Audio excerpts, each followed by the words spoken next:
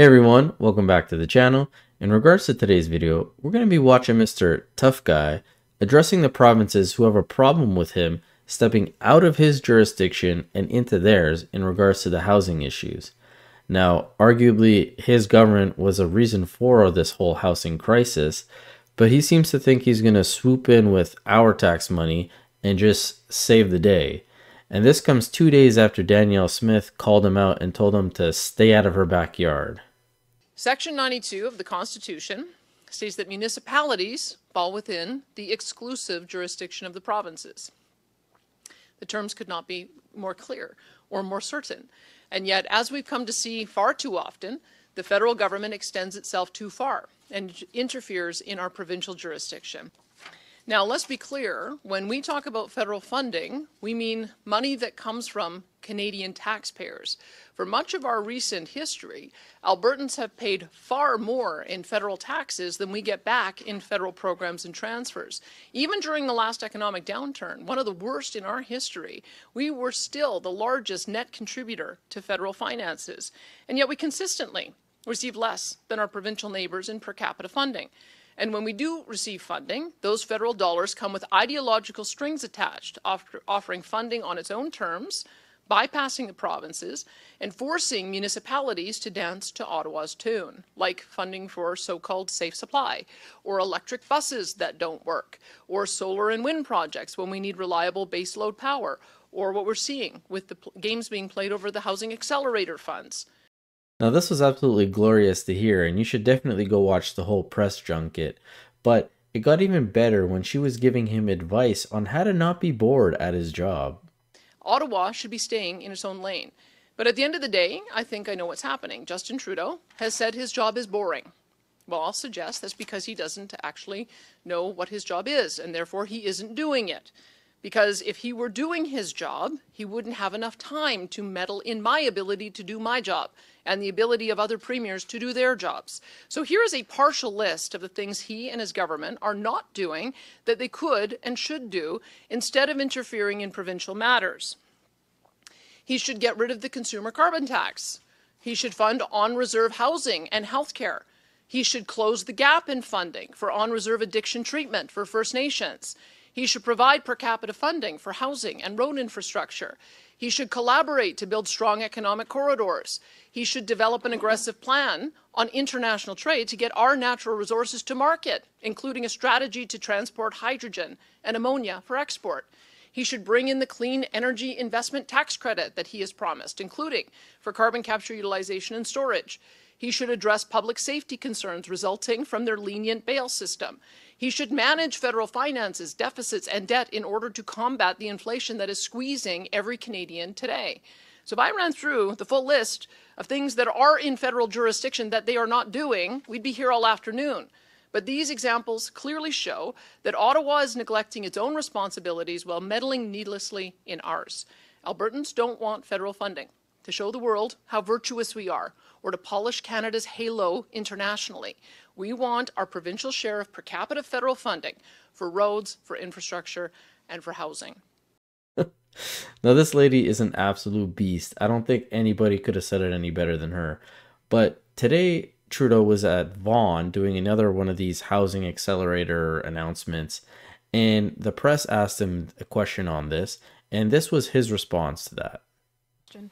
Hi, Prime Minister. Laura Stone, Globe and Mail. Back to provincial relations. Alberta has a new bill that seeks to stop your government or federal governments from negotiating directly with municipalities, essentially saying stick to national policy, not in my backyard. And she says it would be inefficient for you to negotiate all of these agreements with hundreds of municipalities. Can you respond to her criticisms and why you would still pursue this? It seems like it was only a few months ago that I pointed out quite accurately that the federal government doesn't have a whole lot of direct carriage of housing, that it is very much a provincial and municipal responsibility. The federal government has certain responsibilities that we've been stepping up on since 2017, but I pointed out that this is not something the federal government can solve alone. And over the following weeks and months, we heard from a cavalcade of premiers saying, see, the federal government needs to step up more, needs to do more. It's trying to get out of the business of housing. The federal government needs to step up and fix this housing crisis that we've seen across the country. So we are. Provinces should be careful what they wish for. They want the federal government to fix this housing crisis? We are. We will. Now, let me be very clear. It'll be much better if the provinces continue to step up with significant ambition. Whoa, Mr. Trudeau, please calm down. Where's this tough guy act coming from when just a few months ago you said that the housing crisis was a solvable issue if we worked together? Housing is a solvable problem, and we're all going to solve it if we work together. Canada has done it before, and we're going to do it again. So he acknowledges months ago that this is a team thing, a collaborative issue. And here again, he reiterates that this is something that the federal government can't solve alone. They need to be working with the provinces. Yet he continues to bypass the provinces and goes straight to the municipalities, which is out of his jurisdiction. And he's been doing this for the past 3-4 weeks. And even the media has questions on this. Hey, zoom out for me if you can. Justin Trudeau was in Halifax on Tuesday, Toronto on Wednesday, Winnipeg on Thursday, Calgary today, Vancouver last week. What's your takeaway from these non-stop housing announcements? Well, the two things that I see with these announcements, it's interesting. Several months ago, Justin Trudeau was running around saying that the federal government was not responsible for housing, it is the provinces.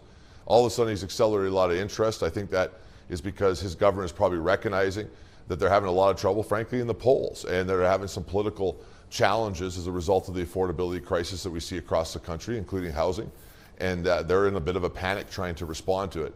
The second thing, though, is that we've seen these type of announcements to the federal government before. They roll into town with very little details, say a very big number, and then our province ultimately very rarely sees any of that money anyway. It ends up being invested in other parts of the country, curiously, where it does certainly appear to us that the federal Liberal government is looking at trying to make sure that they can either save seats or secure seats for the next election. And anyone could see what Jason Nixon is saying there makes sense. If we look at the most recent polls as of the 7th, the Conservatives way in the lead. It looks like they'd win a majority government if it was held today, the election. And so the Liberals are not doing so hot. But I don't know why they keep putting these three up there all the time. Sean, Freeland, and Trudeau. It looks bad all around. But this is where Trudeau becomes a tough guy again and tells the provinces if they don't want to work with him, then just get out of the way. And we've seen a number of provinces do that. When we announced the Housing Accelerator funding, $4 billion across the country, Quebec said, you know what? We'll actually match the $900 million you're sending to municipalities in Quebec. We'll double it, and we'll do even more, even faster. BC came forward and said, you know what? There's a BC Builds program we've wanted to build around affordable housing. If you can match the money we're doing, we'll do even more. And we did that, and we created the Canada Builds program. And we're working directly with municipalities that want to be super ambitious. The 3 mayors that are here today represent municipalities that signed housing accelerator agreements worth in excess of $150 million that's going to create 4,000 units over the coming years in this region. These are things we are doing concretely where we recognize that Canadians need help and support and investment, and don't so much care about whose responsibility it is first and foremost. They just want it to get done, and that's why we are there to work hand in hand in full respect with those provinces who want to solve the problem, and ask those provinces that don't want to solve the problem to just get out of the way while we solve that problem that Canadians are facing. Man, if you want to look up the definition of gaslighting, you look no further but Trudeau. Because this guy self-contradicts all the time. He has just openly admitted that he's working directly with 3 municipalities in Ontario, meaning he's bypassing the province, yet in the same breath is saying he wants to respect the provinces and work with them. But if they don't want to work with him, tend to get out of his way, but he doesn't even have the jurisdiction regardless to do that. He needs to work with the provinces. So it just really doesn't make any sense here. I don't know what he's trying to prove, what muscles he's trying to flex here. But as the questions continue, we actually have a little bit of comical relief because they question him on his testimony from the other day, the inquiry, and what he said in regards to not reading any of his briefings.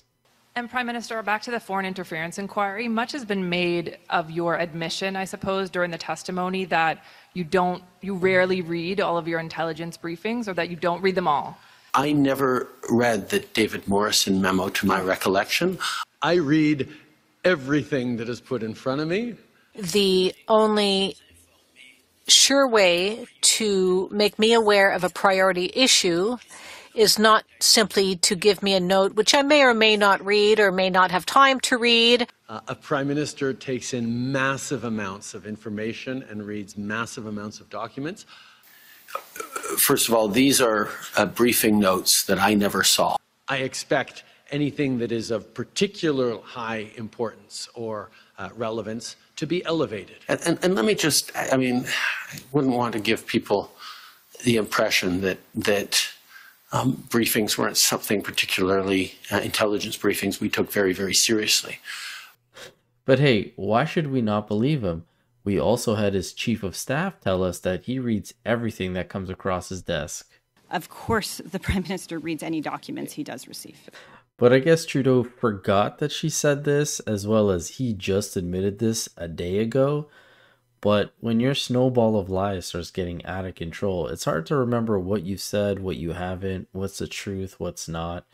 This guy just lives in fantasy land. But as always, just my opinion. I'd love to hear from you guys. Let me know in the comment section below what you guys think about this whole situation. Don't forget to hit the subscribe button. We are fast approaching 20,000 subscribers, and I can't thank you guys enough. It's been an awesome journey.